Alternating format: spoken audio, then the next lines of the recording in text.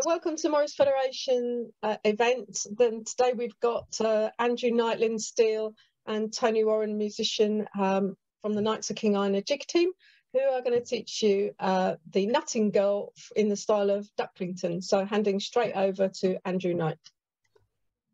Morning, everybody. Nice that you could come along on Sunday morning. This Sunday morning, isn't it? We've moved this to 12 o'clock to allow everybody to do 2 minutes at 11 o'clock for the Remembrance Day. The Ducklington, which we're going to cover today, is the nutting girl. And to begin with, let's just get ourselves a little bit warmed up, and then we'll cover the basic elements. We are not going to be stressed for time at all, so do please ask as many questions as you wish. We've got a couple of hours set aside for this. It might end a little bit sooner if we all get together and get it done.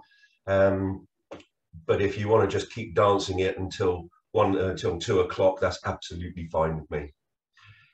So warming up, please. The warming up is just to get your muscles sorted, and we just end up moving each of the muscle groups that you're going to be using, so that you use them to the ends of the ranges, and you end up being able to get the blood flow going to the muscle tissues to prevent injuries, and hopefully it will improve your performance. While I'm talking, I'm not just warming up jaw muscles, I'm doing feet and knees at the same time, and you just start slowly and gradually move up through the whole thing, so you get a bit faster, and then loosen your shoulders, and then move yourself. And this is a good time to practice some stepping.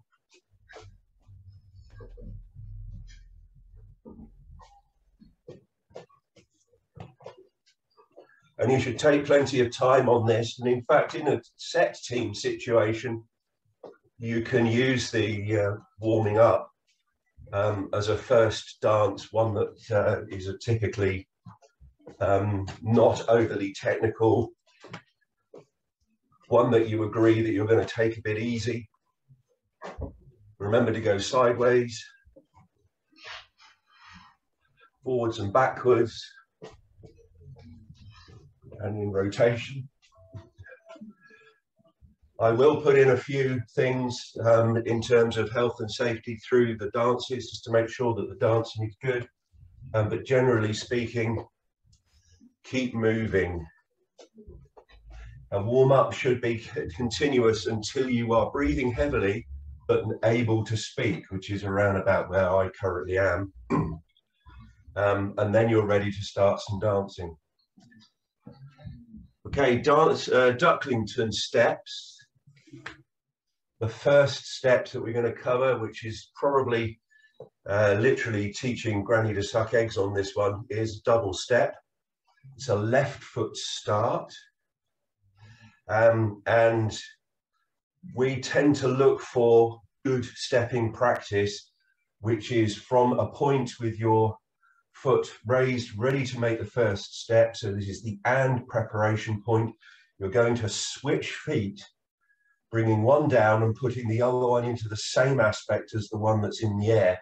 If I turn sideways, the foot camera will show you roughly where I am with that.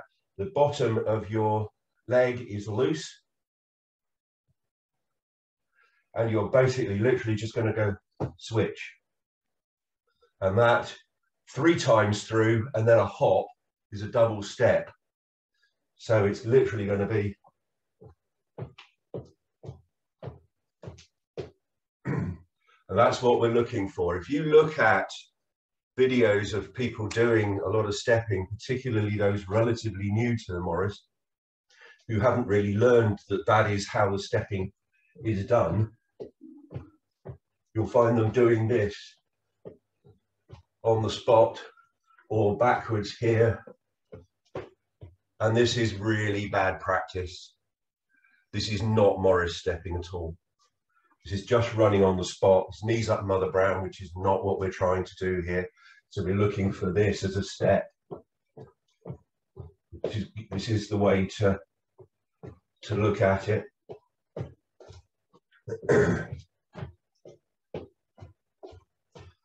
So just run through that stepping practice, that stepping style, just literally get it patterned into the head.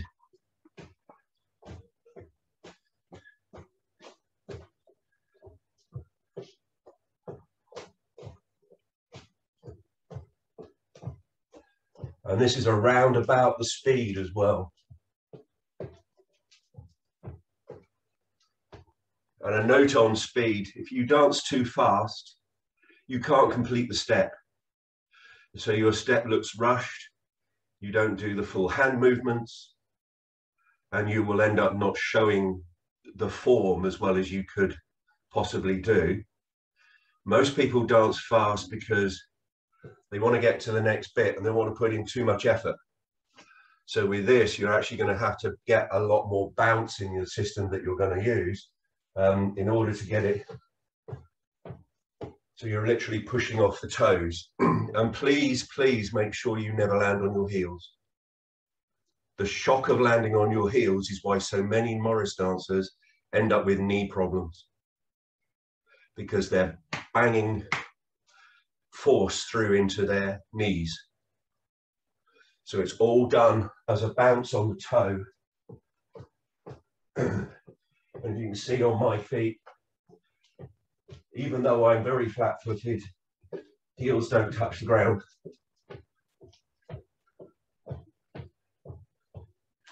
If you'd needed a mantra in your head to do this, it's change, change, change, hop, change, change, change, hop. Okay, we're all good? Excellent. The arm movements to go with the double steps. On the hop, they're out here, which is what Cecil Sharp describes as up. This is high up, this is up. So you're going to go smooth downward movement on 1, 2, 3 and back up on the hop. This becomes important a little later because that step and that arm movement, you need to complete that. And make sure that on each step you actually complete the whole movement. So you're going to be 1, 2, 3, hop. 1, 2, 3, hop.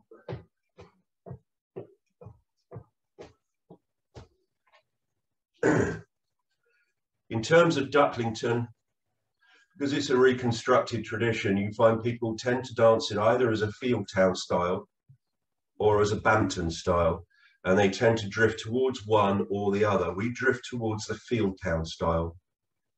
So we've got the flick and float type of styling. So we're going to literally go 1, 2, 3, up.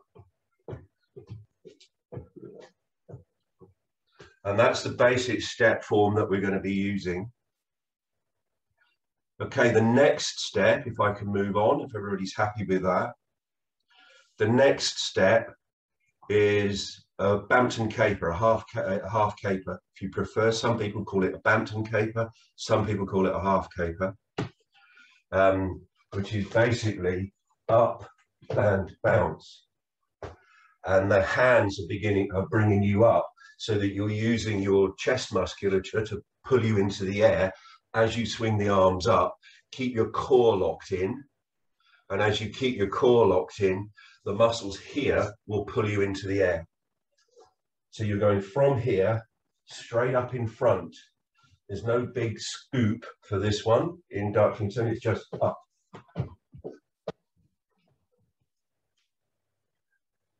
Okay, so it's big leap, change your feet, land on it, bounce on it.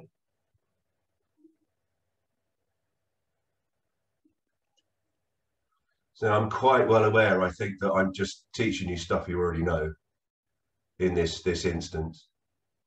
But the next bit is, and this is one of the bits that really catches people out with Ducklington, is the flick.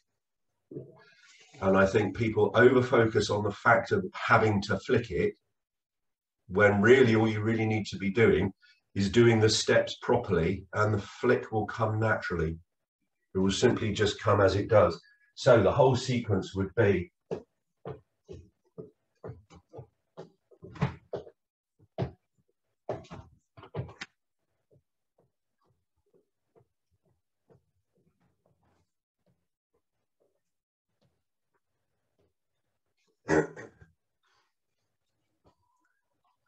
And what I hope to have shown you there is that if you get the hop double step arms correct, you will naturally be in the wrong place to begin the half caper. So you have to move your arms really quickly as you gather yourself to get to go up. And that will introduce the flick into the movement without you even having to think about it. Hopefully that makes it easier. I have my fingers crossed. Okay. In the presentations we did on Ilmington, the same thing applies as it does to Ducklington. Okay, so we come in as a once to yourself with a half caper. And the bounce of the half caper brings the hands up, ready for the double stepping. And the whole of the foot up is 2 double steps, 2 half capers, 2 double steps, 2 half capers. Okay, we're going to do that with some music. And the tune is the Nuttingale for this jig.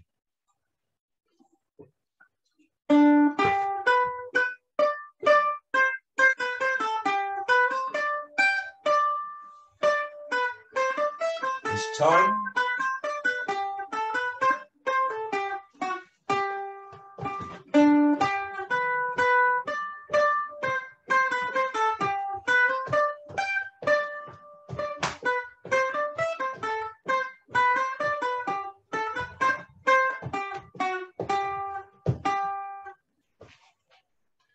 Everybody happy with that?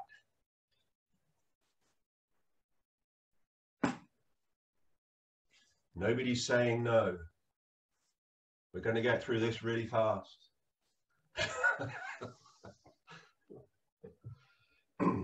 So everybody got the stepping okay? They've got the arm flick okay? This is all brilliant. I haven't got the half, whatever it is, totally. The half caper, Kate. Do you need me to run through that right from the beginning as a complete thing? I'm just getting on the wrong leg.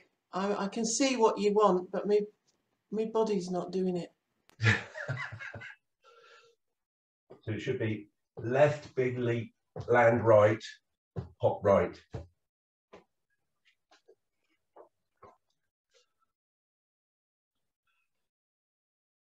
So the head's got it, but the body's not complying. I just think I need more practice to get it in there. Okay. Let's do that again, perhaps twice through.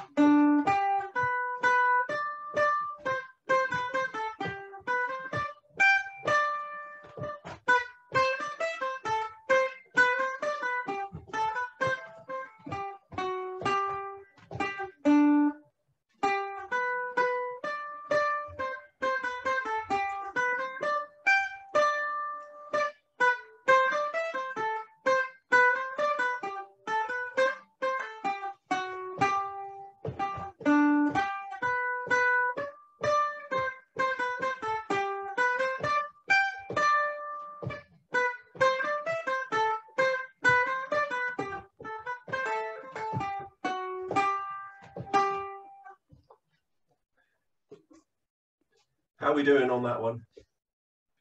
We all good, Kate? Thank you. Excellent. Got the thumbs up. That's lovely. Everybody else is happy. Mike's happy. Yeah, we're all good. Pauline? Can I ask a question? Of course. When I've seen Ducklington done by some teams, they go out on the, and you're going up and down. Is that just a different interpretation? I think it is. When we looked at the notation, we have literally interpreted what's written. And what we tended to do when we've seen that interpretation is we go back to what Sharp said the movement was, and then we've done that, because those are, well, 1910, 1912, up to about 1920, when he wrote those. This is how you do the step. Now, what I haven't seen is anything handwritten about how you do the steps that he's got in the Morris books. So the Morris books is the earliest written record of how to do the steps. So if somebody has written it up and actually recorded the dance and they've said, hands go up, this is Sharp's definition of up. If they go high up, this is Sharp's definition of high up. If they go gathered, then they do this. So if gather doesn't exist, Sharp did not see gather. Okay. Okay, thank you. And or the recorder, if they're using Sharp's notation, didn't see gather. So they're not going to do this. But if that's how you do your half capers, absolutely nothing wrong with it, because it's a styling issue.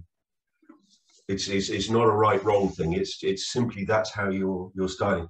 Which brings us to another point. Actually, the point is, I'll teach you the jig, but if your team does Ducklington, your foreman has the last word as to how the styling goes. I don't. They do, because it's the foreman of your team is the person you should be listening to about the styling issues as to how that team needs to be presented or wants to be presented. They've been voted in for that reason to do that job, and that, you know, Andrew said is not a good argument. Because Andrew doesn't know any better than anybody else, frankly. So I think we just make it up as you go along. So your foreman is the person that you should be listening to in terms of styling, but I will tell you exactly what I interpret as written down. Right, that's worth doing that. Okay, let's do that one again, and we'll move on to the next bit.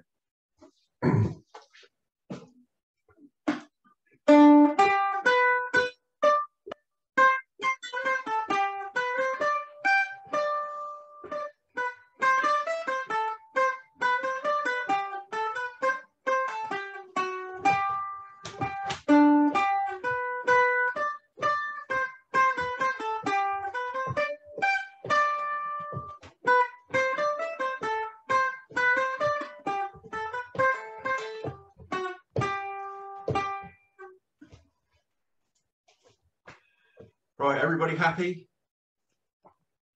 Nice of you to join us, Sue. Glad to see you, or at least ways the plant.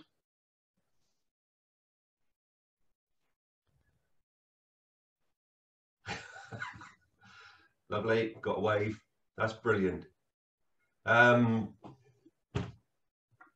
Sue Bass, you're muted. Can't hear you. I'm a retired dancer. I'm interested in the workshop, okay? I'm practicing in my kitchen, okay? Oh, yeah, well, yeah, you're good. So I will get off there for the moment. Okay, the next bit we'll run through then is the chorus. And the chorus is a set of side steps and a set of half capers, and then a set of double steps and a set of half capers. So basically the only new thing here is a long side step. And the long side step is literally side, behind, side, behind, side, behind, side, hop. And I hope that was 7 and a hop. Looks about right, doesn't it? So it's 1, 2, 3, 4, 5, 6, 7, hop. And for each, the hands for this, for each of the 4 steps, you're making one sweep of your hand. And you're literally doing from belt line up over and then round in one sweep on 4 steps. So it'll be 1, 2, 3, 4, 5, 6, 7, hop, and then coming back the other way. And these are very much a sweep over like this, but please don't bend the body forwards. Body should be straight, core locked in. I'll have a lot of core to lock in. Can we have the music for the chorus, please, Tony? So here it is with the music.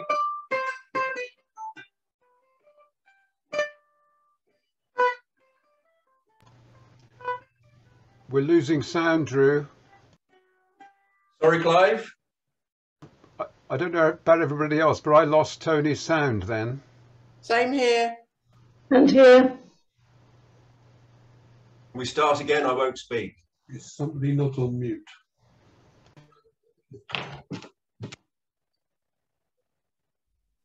No, everyone's muted. I Everybody's don't know why I muted. did that. No, Yeah, let's try it again. Shorter.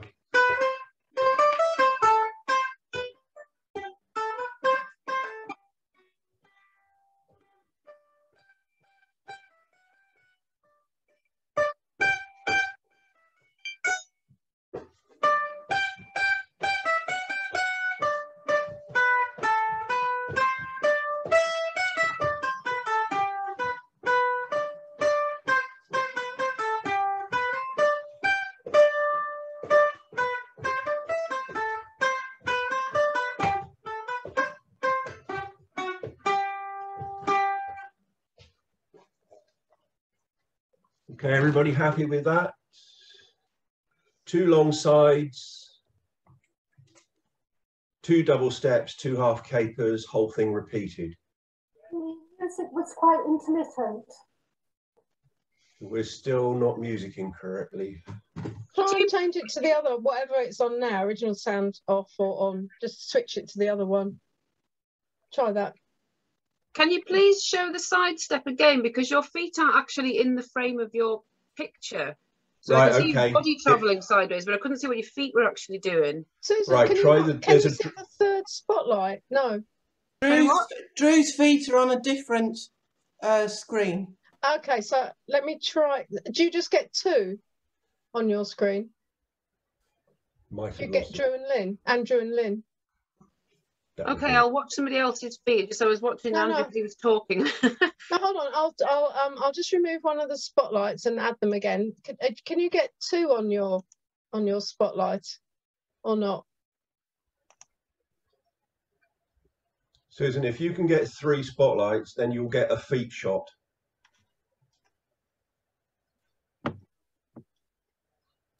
Susan, can you see 2? If you go to speaker view, can you see I've got Andrew and three. Andrew's I've got feet? 3 now. Okay, Great. good. Let us know if that's any better. Try again, please. Same again.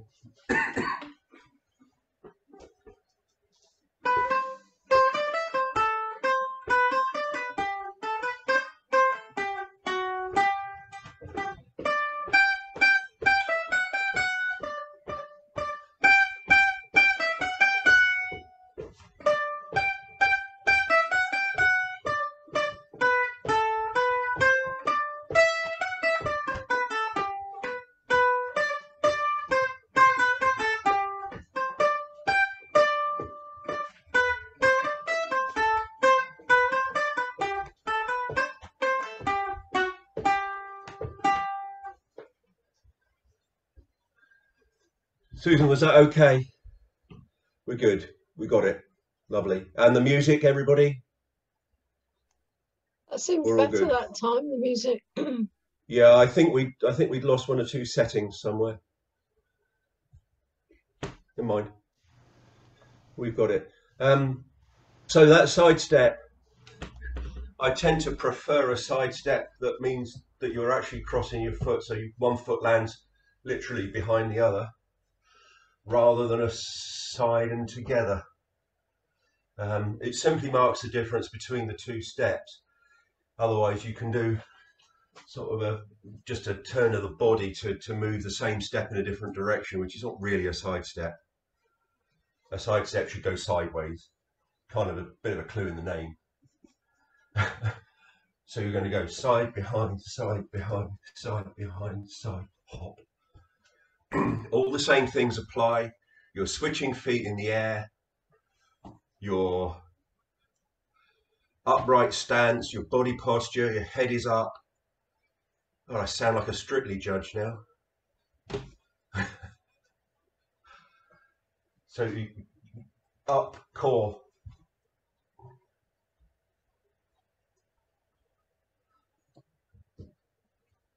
Okay, let's give that a go.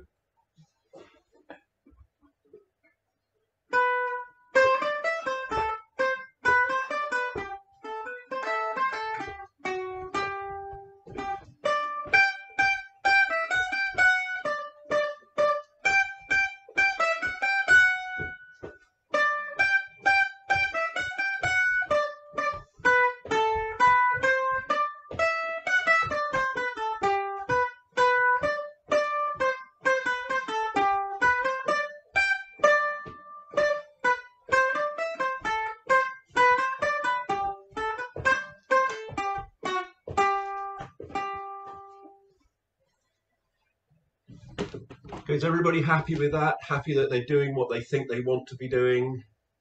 Happy that their movements are doing everything that they need to? I'm seeing no dissenting hand movements, which is all good. I've got the feet. But coming from a clog dancing background, I've got the feet, but trying to get the arms to do the right thing at the same time. I don't know if you've got any hot tips at all, or whether it's just a case of practice. There is no substitute for practice, practice, practice. There's no great secret to any of this.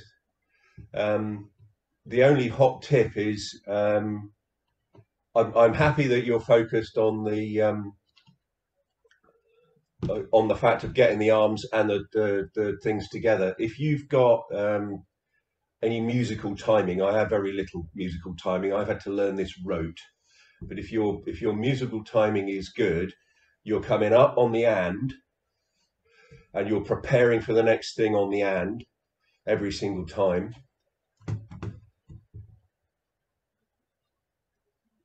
I've just had a message from Andrew. He's supposed to be with us. Beg pardon a moment. Plumbing emergency. Right, okay. You're doing and 1, 2, 3. So you're going 1, 2, 3 and 1, 2, 3. So you're doing things on 1, 2, 3 and then waiting to go on the and or preparing on the and. So does that hot tip kind of work for you? I'll try it out. I think, yeah, clog dancing is a little more disconnected, isn't it, from hands and feet? You have to learn separately. I don't really have any hands. Righty ho. Can we do that from the top, please? An intro, an A and B.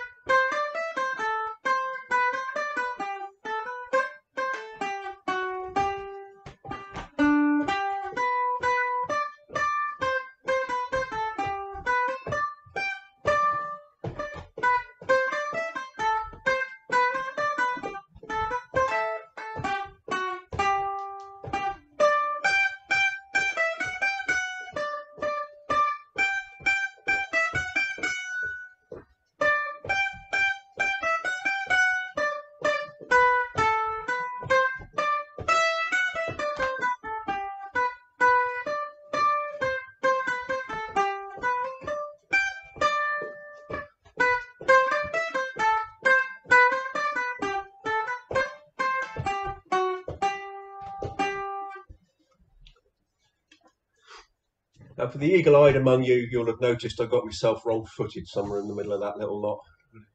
Quite understand where. Shit happens. The point I was just making about the and to Kate is actually works really well. If you use the and to prepare yourself for the main movement of the bar, the and being the last part of that bar, it actually works really well to get yourself into the preparatory point on the and remember that the step has its and hand place, so that you have to place and for the stepping, because that actually finishes that. The tradition may be, I suppose, described as an and 1, 2, 3 tradition rather than a 1, 2, 3 and tradition. If anybody understands what the hell that means, good on you. Okay, the first, it isn't a slow, but it's the first other element, the first verse, if you like, after the chorus, is a sidestep sequence again, and the sidestep sequence is to the left done in a triangle, and you have two side steps, one each way, to do that triangle. So from your position, you're going to take a 45-degree diagonal angle, 1, 2, 3, hop, and then you're going to do a sideways and backwards to your starting place on the next double step. So you're doing 1, 2, 3, hop, round and back, hop. All right, so the whole track, this is the same movement, except you're doing 1, 2, 3, hop rather than 7 and a hop. So you're doing the same arms, 1, 2, 3, hop, then coming back on the other arm. It's just the form and the move that the positioning that you're changing, which is 1, 2, 3, and cross and back and a hop. And then there's 2 half capers, and then you do exactly the same thing again. Okay, with a tune in a moment, it will look much like this. Which It'll be an A again, won't it?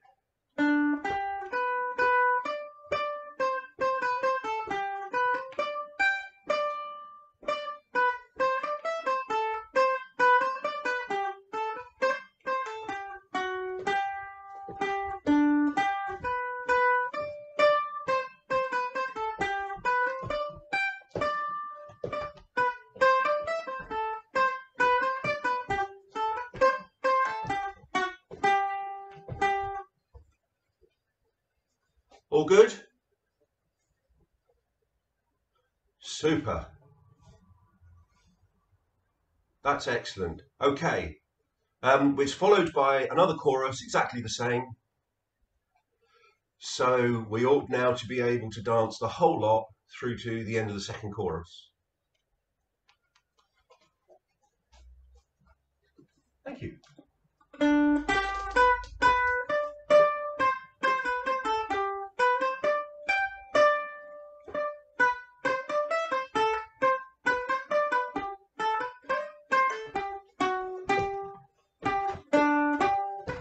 Start again, please, my error.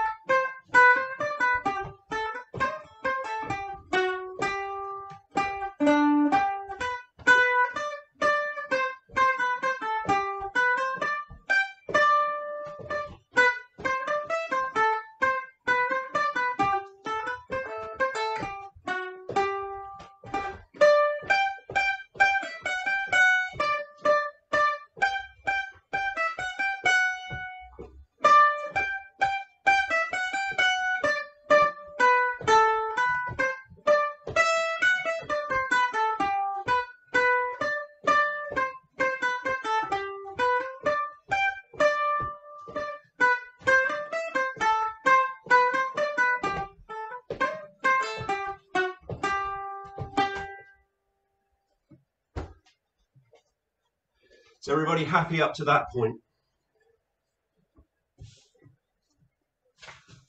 Drew, can I ask something, please? Yep. Just got to right back. When you're doing the triangle, Yep. so the first side is the slightly longer bit. Yes. The other 2 sides of the triangle you've got to do pretty quickly, haven't you? Yes, because you've only got 4 steps to do 2 other sides of the triangle, which is actually half the time for each of those sides. Yes, because You got 4 steps going in one direction, 2 going across and 2 coming back. Yeah, that's fine, thank you. Yeah, so it's naturally going to be quite quick. Everybody else happy with that? Do you still caper off the left in in that back of the triangle. Yes. So 1, 2, 3, hop. 1, 2, 3, 4. So the weight's on your left foot already. So do you have to kind of switch? No, you don't do a 4. You do another hop, Okay, right. which is where the foot will be on the other side. Yeah, sure. Yeah. Do you want to look at the foot cam? So it's going to be 1, 2, 3, hop. 1, 2, 3, hop. Yeah. Lovely. Perfect. Would you like to do that again, just as a dance to cement that in? Drew, Mike. can I just suggest the way I think of that movement, Yeah. which helped me. I imagine that I'm dancing the track of a letter, capital D, except that the capital D is slanted over to one side, and I find that that way it helps me to get the track right. Yeah, italic capital D would certainly work. Yes. So you've got the straight out and the curve to come back. That's right. Does that help? That probably does help, actually. That's a good description, Mike. Okay, all of that through once more.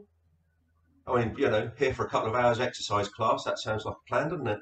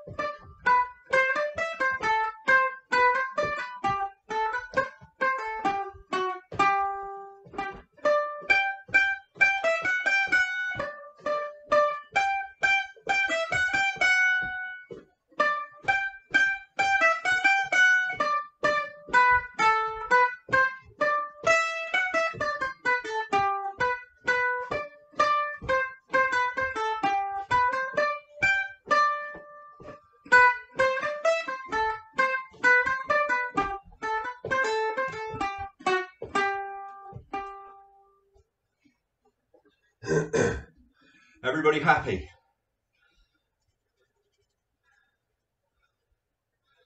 Even those people dancing on the stairs. Excellent. Okay, the next part is the slows. There's only one slow for Ducklington. This is a beetle crusher a la Field Town, done back to front. So what you're going to do is a step, a tap, a down, big leap, land. So the big movement is between 3 and 4, unlike Field Town, where it's between 2 and 3. It's a subtle difference in the timing. So your step, tap, foot down, big caper. Step, tap, down, caper.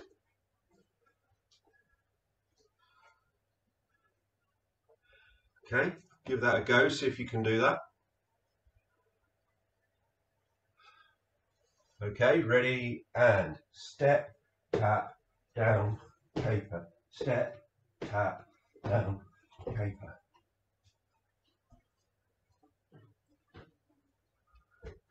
And the arm movements is step, tap, down, caper. So everything is done in a line, but you're just going to end up with slightly presented, low present arms, which is not a gather, and it's not out, and it's not balanced. It's kind of down low. Step, tap, gather, up.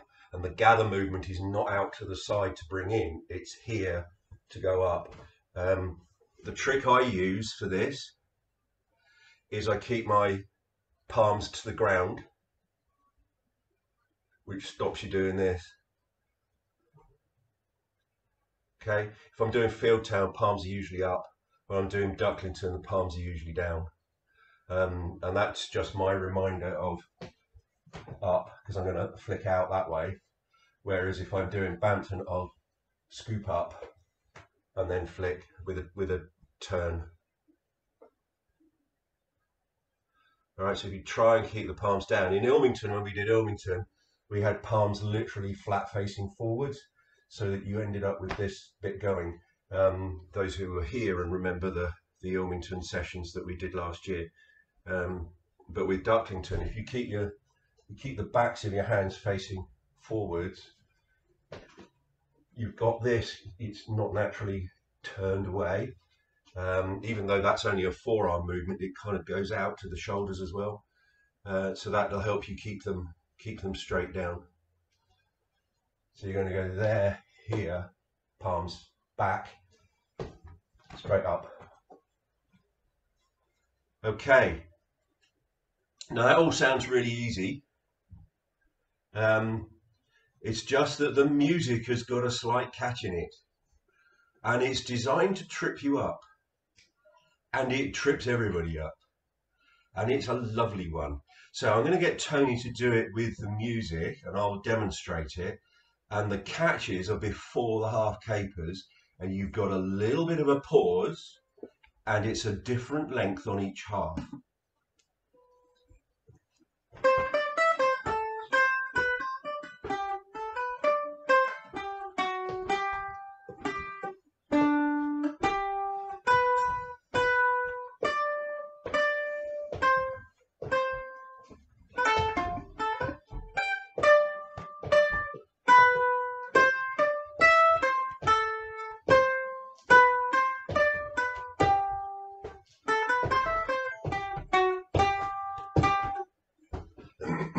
Confuse the musician, that one.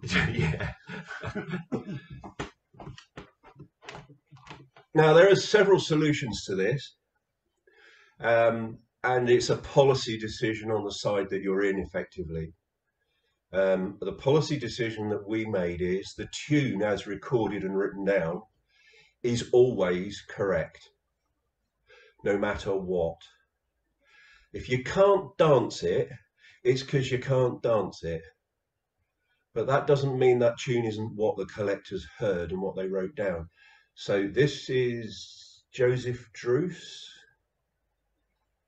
Is it written on the new music? A lot of Ducklington tunes were collected, I think, from Druce. And if that's what they collected and that's what they wrote down, that's what the people did. Consequently, if the dance doesn't quite work, that's the dancer's fault. That's not the music's fault. And so you need to give that extra time. What a lot of teams will do is simply just chop a bit out of the music. And that's not our policy. So our solution is slightly different.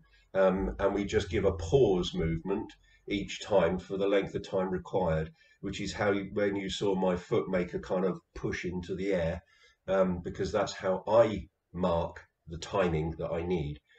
I'll show you again now that I've explained it, and you can see where we are.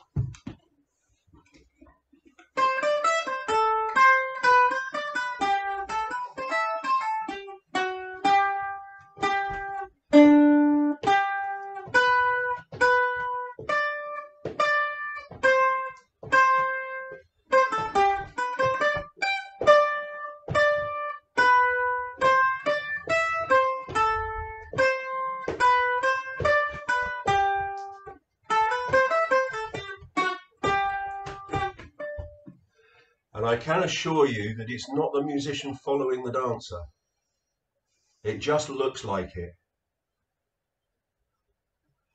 Because what we start with when we learn these things is the musician just plays the tune straight, doesn't follow the dancers, just straight.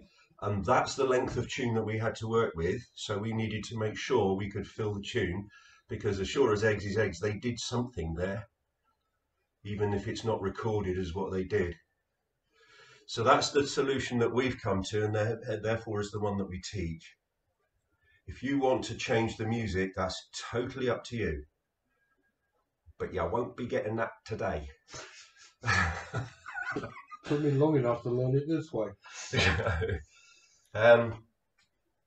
Let's try it out, see how you get on.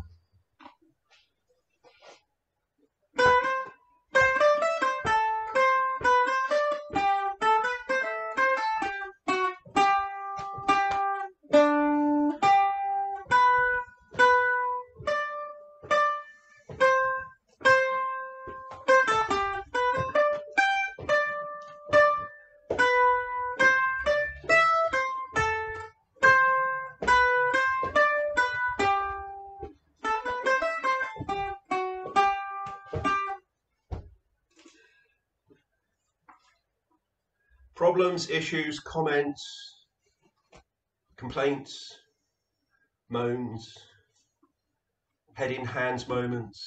Pauline wants it done again. I guess everybody else does. Drew, can I ask, are they, is it 2 half capers that we're talking about at the very end? No, only one. There'll be 2 half capers after the whole thing. That ends the section. Sorry, go ahead. Can I just make a quick comment about the hands? It's interesting because I had always done Ducklington with my palms facing backwards, and just what a really interesting difference it makes to being able to do the flicks, that's all. Yeah, it does. It makes it much easier, I think. Sorry, if I said that's simple, I don't mean easy, but that simple instruction made all the difference. Thank you. Yeah, I think it seems to work, doesn't it? Absolutely. Yeah, it's only taken me 25 years to find out.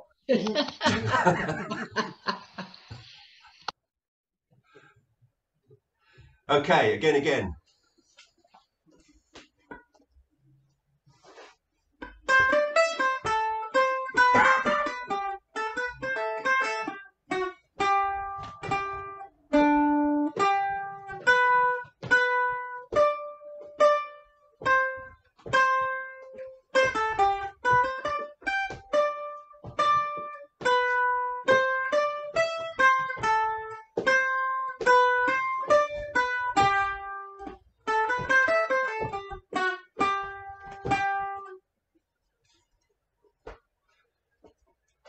So is that any better or more confused? I think that's better, but I wouldn't mind doing it again. Absolutely, we can do it a number of times more. You've got about another 3/4 of an hour to do this. Okay, same again, please.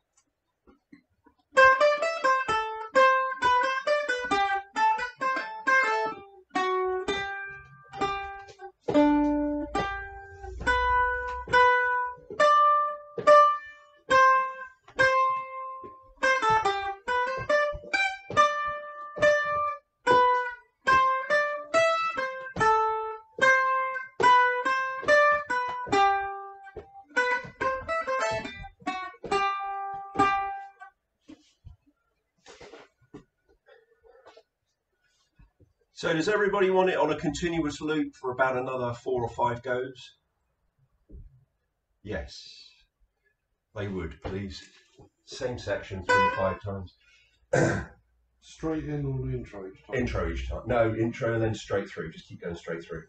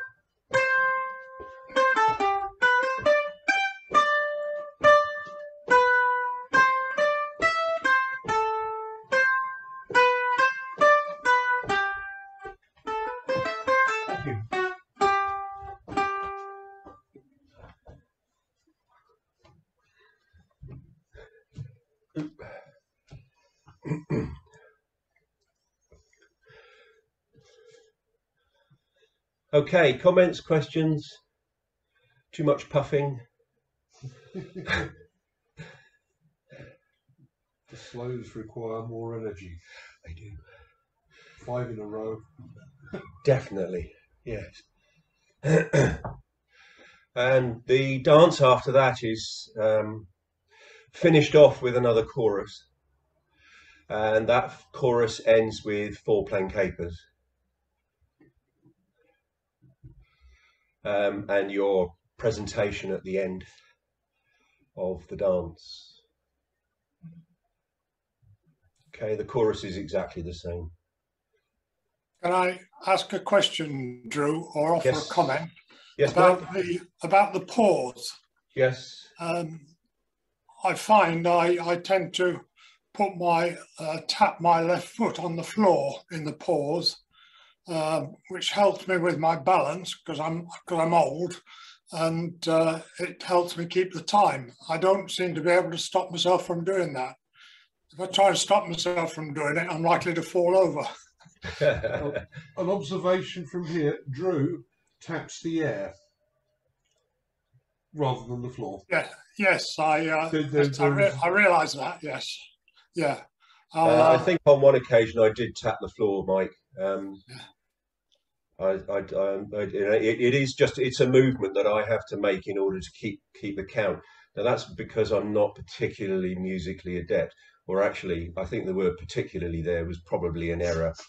I am not at all musically adept, and as a consequence I need something to do in that time in order to keep it. Yeah, not a sign that you're getting old then. I'm the same. I'm the same in that respect, Andrew. Yeah. And it is the non-musicians and the non-musically inclined solution to that. I mean, I think I've danced inflection for both 6/8 and 4/4 in the dance so far. And for those people who are musically inclined, you'll be looking at it and you'll be going, how on earth did you do that? Because it's so obvious that you should do it in one or the other. And I couldn't tell you which time signature it is. Can I ask something, Drew? Yeah. It is back to basics again, you know, with the Beetle Crushers, because I think I'm doing them okay now, because I know it's different than the other Beetle Crusher versions. Could you just do it really just slow-mo, just tap? Because it's just, I've got to remember, if I take weight on that after the tap, if I take weight on that leg and leap to the other leg or not. I think I'm doing it right now, but I just could do with going over it. Cool. The Drew cam foot, Drew's feet. All right. It's a step, weight on left, a tap of the right, a step, weight on right, a caper, weight on left. So yeah, you're just changing legs at each time, apart from when you do the tap, because the tap is just like a little precursor to the swap. Yeah. Okay, so you're swapping each time. It does help if there's an ant's nest close. And the very first time you do it, you're not tapping as the first thing. You're leaping onto. You have a step as your first move. Yeah, that's the thing where I'm going. In Fieldtown, it would be the tap first, but in Ducklington, it's the step first. Yes, thank you.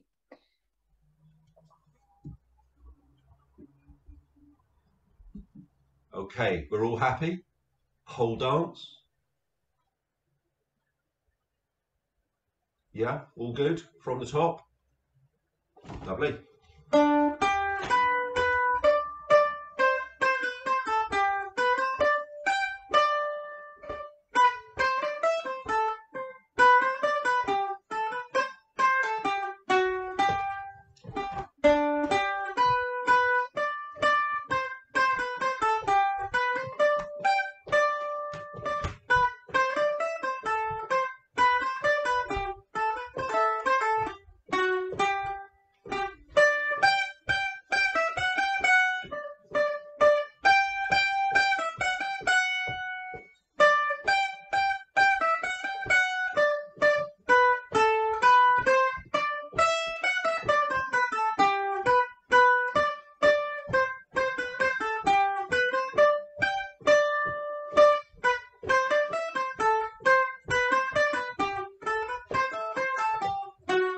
triangle.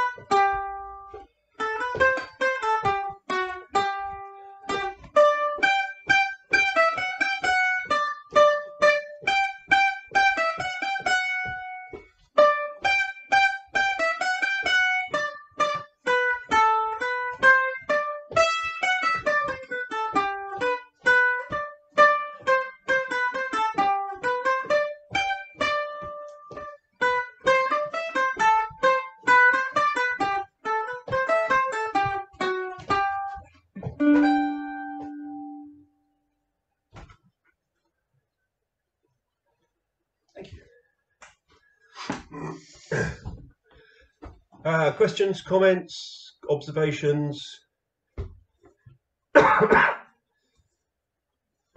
Nothing, they're all dead. I got a question, Drew. Go for it, Eddie. I've never thought about core muscles in doing Morris dancing. I do them in Pilates, I'm kind of used to them, but I've never used them. Nobody's ever mentioned it. That I can see that it's there in good dancers now. My question is, do you hold those, have the tension in those core muscles in the front here? Do you have it throughout the dance? That's question one. And question two is, although the hankies are very light, is there a similar kind of use of the muscles actually here at the lower shoulders, at the back? Yes. Yeah, I thought there might be. I've only discovered these recently. Sorry to say. Lynn, do you have anything to add? Because you're the dance teacher, so you might be better off answering this question. Yeah, as far as using your core muscles, yes, of course you should, if you can think about it, use those core muscles all the way through. That's what's helping you with your balance and keeping you in the right place at the right time, etc., etc. For example, that slight pause in the middle of the slows, if you're not using your core muscles, you might have a bit of a problem with balancing. So yeah, I think you should be thinking about it all the time, really. And I suppose because I've always danced, that I don't have to think about it too much. Yeah. But it is important. And what about the back muscles and the use of the hands and the expression with the hands? Yeah, same really. Yeah, you are using those muscles, obviously, your back muscles and your shoulders. So yes. But I haven't been. I've been using the ones in the front here. Okay. The ones near. Yeah, it's the scapula, isn't it? Bringing the scapulas together at the back. Yes. Okay, I'm getting it right slowly. Yes, you are. Yeah. It's a lot. There's a lot to take in to be doing everything. Yeah. Yeah. No, it's just not something I'd applied to. I've applied it to other things, but never to Morris. But I guess it's all one and the same thing, really. Yeah. And it's really good that you're thinking about it now, actually. Yeah, it's just a penny drop today. Thanks. One thing that I've heard said about Morris is the Morris isn't just about hand movements and foot movements, because all dancing comes from there. Right? Yes, so you're involving your whole body. All the dance comes from there. Where's there? Sorry, we can't see you. The heart. On the chest, on your sternum. Yeah. All dancing comes from there. Yeah. It's about centering and being, you know, your core centering point is where you come from. In terms of the use of the muscles, going back to that, Eddie, if you keep your head over your heart and your heart over your pelvis and then down straight into the ground, what your limbs do both out from that and underneath that is just those movements that your body needs to make. But the way that you keep that line, that upright line, is by using your core muscles to hold it. What I think Lynn will probably come, I'd like her to jump in for this comment if she's able. I don't think you just contract your core muscles and leave them there. I think that they vary depending upon the movements that you're doing, but your drive should be to keep them engaged as a counterbalance to what your back muscles and your limbs are trying to do. They're the ones that give you the stability in order to let the limbs move off of your core, your center. Does that make sense, Lynn? Yeah, that makes perfect sense. And what you were saying about the line as well, like you say, head over heart, but also shoulders over hips, yes, over feet, you know, that's quite important. Can I just make a comment as a physiotherapist? I've just retired, but your core muscles should be hopefully working in the background without you realising it all the time. That's the whole point of them. I know people focus on them when you do things like Pilates, but the whole point is they're there doing it with you unconsciously. It's just some of our core muscles don't work as well as others, and that's why approaches like Pilates are trying to actually activate them a bit more. But to do with your shoulders, as Andrew just said, or Drew, sorry, you've got to have some muscles holding an area of your body. Lost you. You've muted.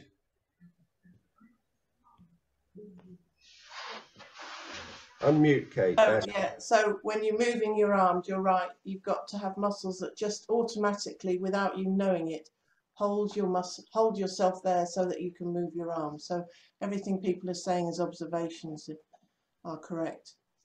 Yeah.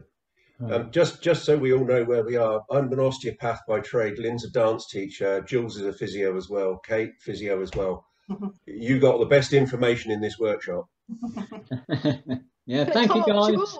Don't be careful. Oh, Clive was in nursing, I think. And Clive? Yeah, I wasn't going to say anything about that, but given my age, although I don't remember it, I do know that in Victorian times, posture was encouraged through the balancing of books on ladies' heads. And the effect of that was the notorious straight back syndrome with the high chin. And I just wonder whether an image of that in your mind when you're dancing might also help to tone your core and keep your posture around the area that you want it to be, rather than flopping around. Can I add something there, because it might be worth saying?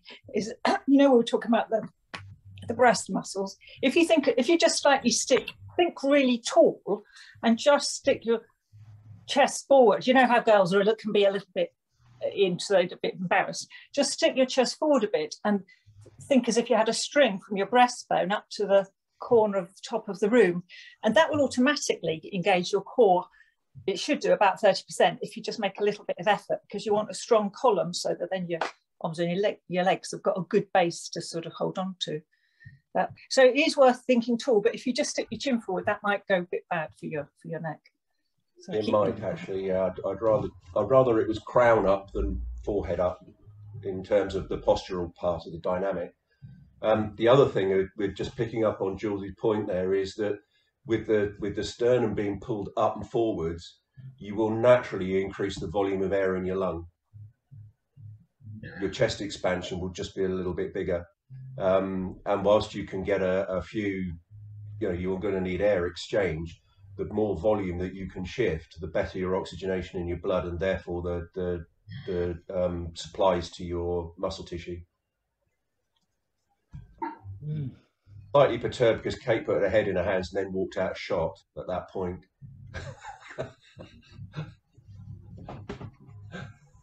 Does that sound all right, Kate, to you? Muted again.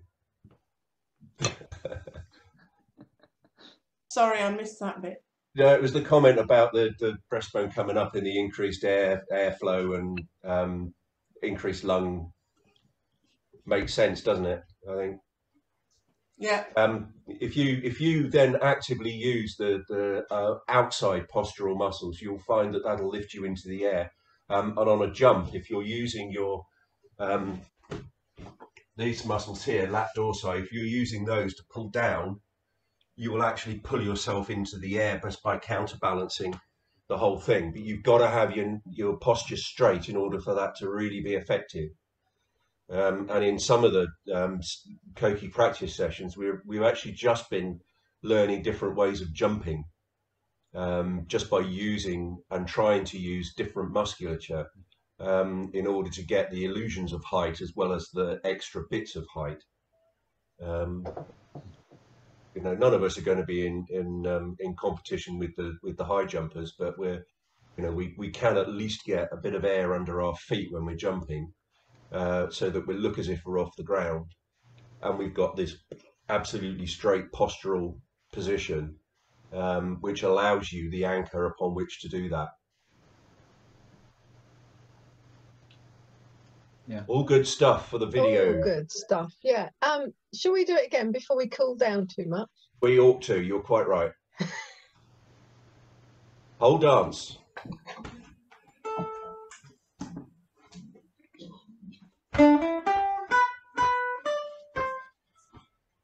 I'll play the right tune this time.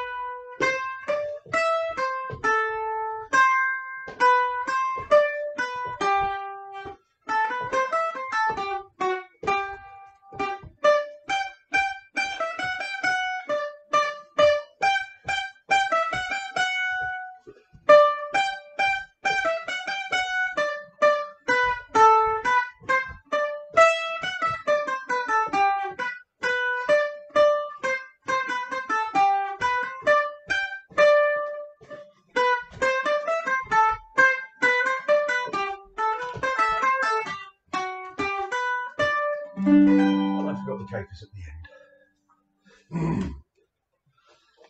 Somebody wasn't muted. You're getting feedback from... no, everybody's muted on there. They've probably already just done it. At the beginning they weren't. I think Lynn was open. Okay, everybody happy? More comments, more questions? Drew, can I ask about the hands on the beetle crushers, please? Because I think I might have got the feet, but the hands are going a bit wrong. Okay.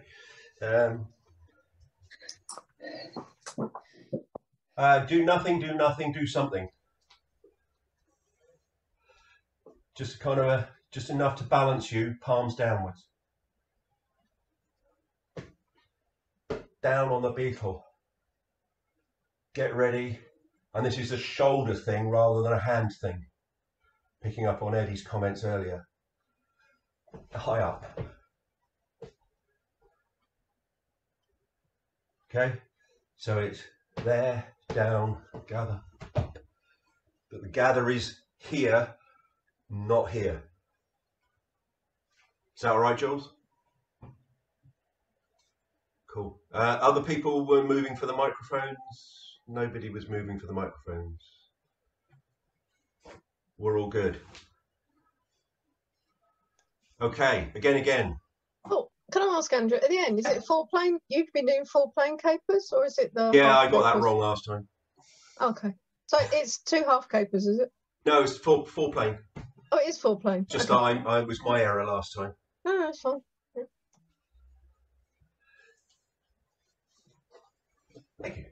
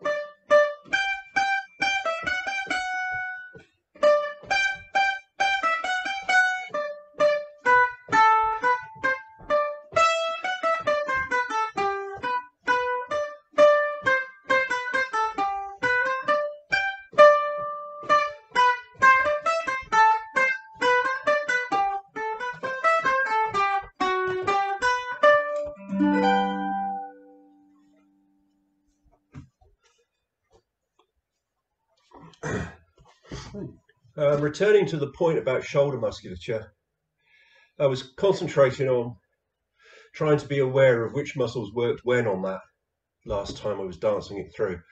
And I find I'm pulling down with my shoulder blades as I'm coming down with my hankies in a double step. Now, I suspect that's subconscious and it's just something that I do, but that's what I'm finding is happening. So if people are looking for some other strength type of thing going on or poise type of thing going on, you might just want to just bring that to your attention as you're dancing. So instead of just coming down with the hands like this, you're actually coming down here. I suspect for a 6/8 tune, it's probably more important because that gives you the step timing difference that 6/8 tunes will deliver over 4/4 tunes. And there's an inflection difference between the two time signatures. So what did it turn out to be, this one? It's 4. It's a 4/4 tune, this one. So it should be even steps rather than syncopated steps. But nevertheless, the points are still, you know, worthwhile having in the tutorial. Ducklington naturally lends itself, and again, Lionel Bacon's notes will attest to that Ducklington jigs can be danced for 6, and there is a set form up for that in Ducklington, which doesn't exist in other traditions in terms of historical bias, or whatever the word properly is. I can't think of it just at the moment. And the way that that's done for the note keepers and note takers who want to write stuff down is that the foot up is done by the first pair, who then turn out on the final half caper of the foot up. They then walk to the bottom of the set, whilst the second pair dance the same foot up. When it comes to the second pair casting out, they turn backwards and only go to the middle position. The bottom pair will then have moved up the set through to the top, and they do their foot up, and on their turn out, they turn out in place and are now the top pair. You then dance a half hay, when you dance it with 2 side steps and 2 single steps and a half caper. And you then repeat the chorus exactly the same and half hay back to place. Then in turn, the top pair who are now at the top do the triangle section, turn out and go to the bottom. The middle's the same to the middle, and then the bottom pair, the new bottom pair, will return back to the to stay at the top, half hay again, and then the same thing happens for the Beatles, and the set ends inverted in terms of your positioning relative to where you started the dance. And in that form, 6 jiggers who, when you know, if you're jigging for more than turn and turn about, you can probably get away with 2 people dancing at the same time. You really can't get away with jigging with more than 2 people dancing at the same time, because it then doesn't become a jig anymore, and it becomes very, very straight timed, because the dancer and the musician can't kind of get their thing together. That does offer a group of 6 people a very different dance. Exactly what I've just suggested, with that one slight addition with the forming of the set of 6 and how you place yourselves, will give a set of 6 dancers that dance, that jig, to do together as a team dance. Other dances in the tradition are Princess Royal and there's another one, but I can't think of it for a minute. Highland Mary, perhaps. I can't think of which one it is. We haven't got Ducklington written up. Anyway, there it is. Those are the dances. Definitely a Princess Royal. Jane might be able to think of another one. She's not saying anything.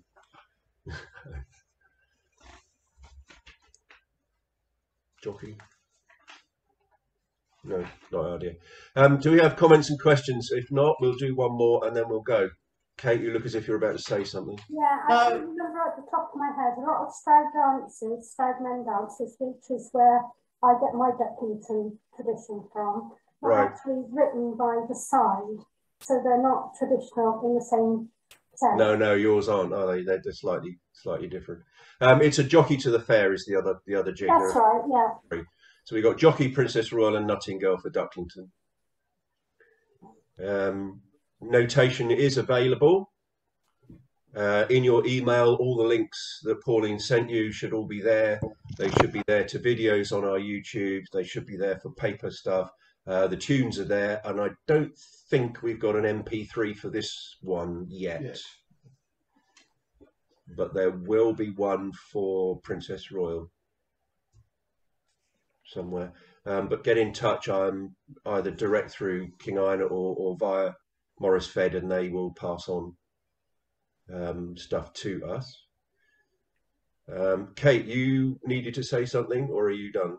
Well, I was just going to say that I was just very excited the last time we did it. I actually got some hankies and arms, and they're probably not cool hankies, are they? We got better. Yeah, they are. Yeah. All right. I got the arms going a bit, so thank you. No, that's great. We'll do it again. You can go another go at it.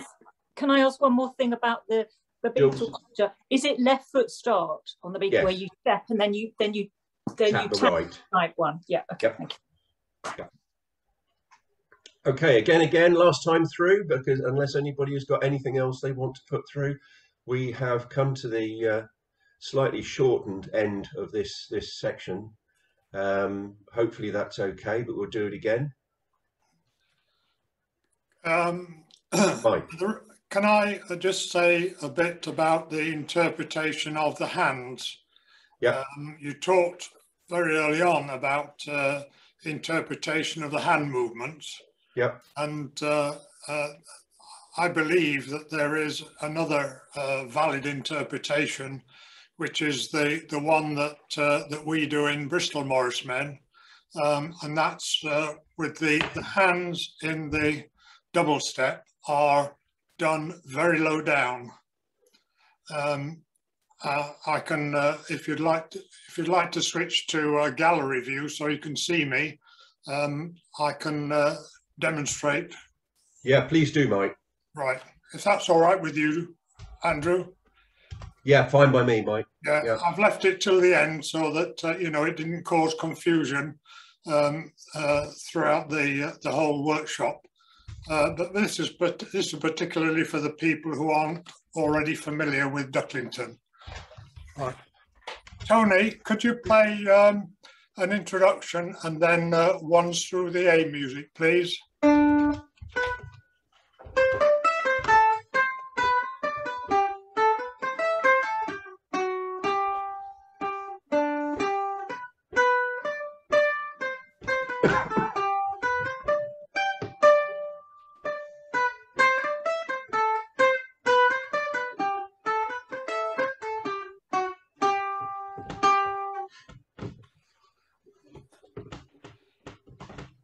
Yeah, that very low movement, we like it in Bristol because it gives a total contrast with all the other traditions that we do. Because all other traditions that we do are very expansive, and Ducklington is therefore very different. And that's probably the main reason why we choose that interpretation. I don't want to cause confusion, but that was just for an alternative for those who aren't familiar with Ducklington. Certainly what you showed us there, Mike, was hands certainly not coming above shoulder height, which is the point I made on the hands right at the very beginning. Yeah. The hands are not above the shoulder in terms of their rise. Yours was slightly lower than that again, which is a minor difference and certainly well within the point that you're making. Thank you. Could you just confirm how you hold the hanky as well, please? Oh, that's a good one. There's two ways of doing this that seems to work quite well. I always put them between index and middle finger, and then wrap the tail over the middle finger, and then take the handkerchief between ring and middle finger, and then round once more so that it comes through index and middle at the back. Right, that has the advantage that your fingers now will lie underneath the handkerchief so that you can push your fingertips, keeping your hand literally tight together. You can push your fingertips under the handkerchief and have them flick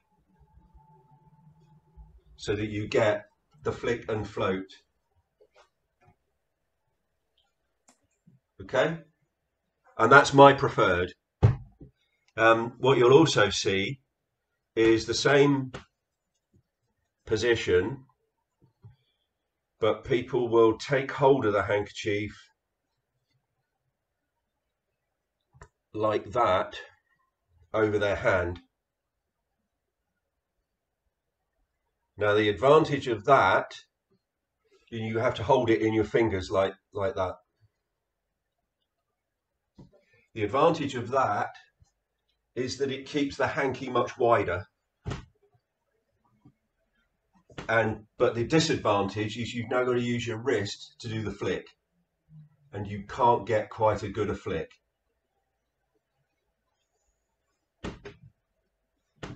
But you get a bigger handkerchief area to float with.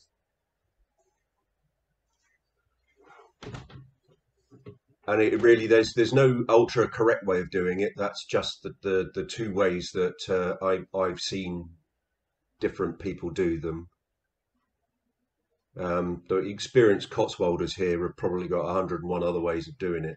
So, some people have loops sewn to their handkerchiefs, and because I'm renowned for and a knot in the end, just to, Pauline, put your handkerchief in your hand so that you show where the knot goes.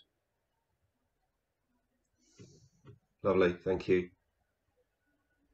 Yeah, some people have loops in the end they put over their fingers, and on one occasion a certain participant in this workshop threatened to put elastic on my handkerchiefs and put them round up my sleeves like we used to have gloves back in the day, because I kept dropping them. She's not going to fess up who it is. Staplers have been suggested. Yes, staplers have been suggested for me to stop me dropping my handkerchiefs as well. Yeah. So that's where we are with the handkerchiefs. Okay. Right, let's dance it through once more, and then we'll have completed the session, I think. And warm down. Yeah. Yep.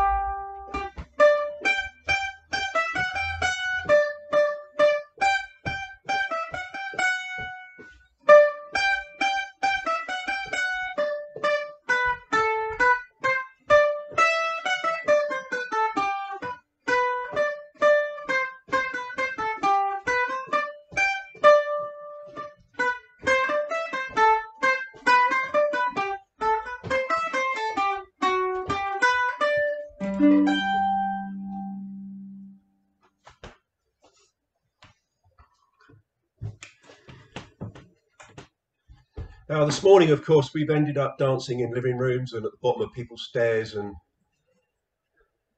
in Pauline's case, in her wardrobe. In performance terms, here in these spaces, we've kind of closed ourselves in, and we've kind of not given the full range of movements. What I'd like to make the point of is that when you do this, make it big. And when you think you've made it big enough, make it a bit bigger, because you need to over-express in order to make it look right from an audience's point of view. So you're going to need to do more presentation, bigger, more demonstrative, in order for it to look right to the audience. Otherwise it just looks a little bit diminutive or a bit stilted, or you know, just pulled down far too much. Okay, warming down. Lynn has started. It is a muscle stretching to resupply format. This is when you stretch the muscles out lengthways within your capabilities. This is when you return all of your systems back to the way that they should be doing, resting levels. So keep a look at Lynn's camera.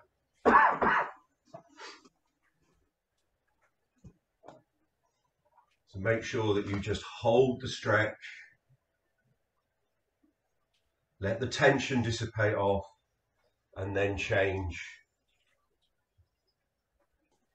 My personal preference is to stretch a bit and move a bit.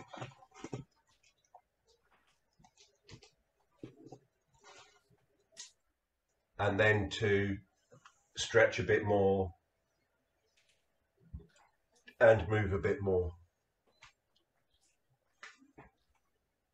One recommendation I will make is that stretching backwards, leaning backwards and head up is not a good place to go. There are a lot of compressible structures in the posterior areas which are detrimental to you to squeeze together.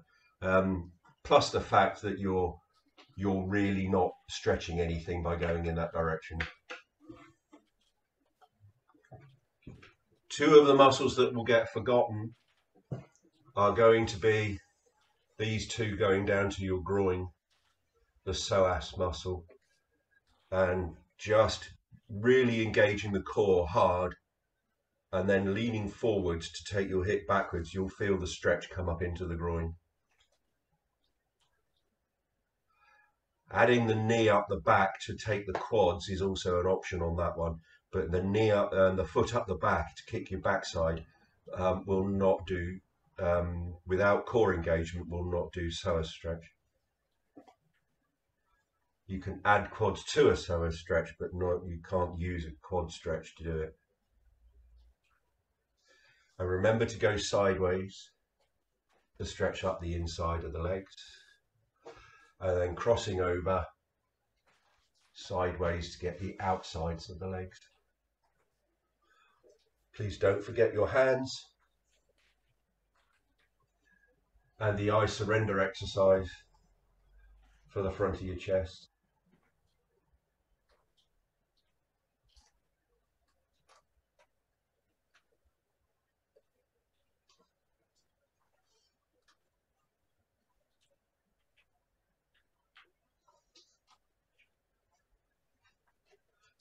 And again, principle of stretch a bit, move a bit. It's all about blood flow. It's all about blood drainage. It's all about water drainage. And this is what replenishes the supplies in the muscle tissues to stop them cramping, stop the blood pooling. That stops cramping. Waste products get moved out.